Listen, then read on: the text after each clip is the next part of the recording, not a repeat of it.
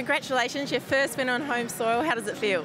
Yeah, fantastic, really good. It's, girls showed real belief and stuck to the game plan, and yeah, the Thunderbirds put us under pressure, but I think we had that real belief and mindset that we weren't going to let it go today.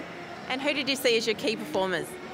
Young Storm Purvis, I thought, had an outstanding game at goalkeep and just really did some really good groundwork, and I think in front of her, Phoenix and Wendy and Phil had some good gains as well. Down the attacking end, really impressed with Shannon Francois and the space she created and the feeds into the circle. Tough game again next week.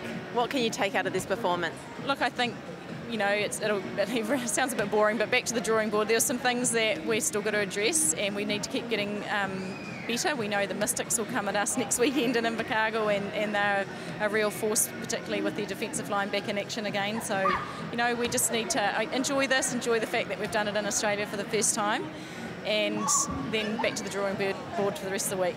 And lastly, how much have you been working on the patience through that mid-court? Quite a lot.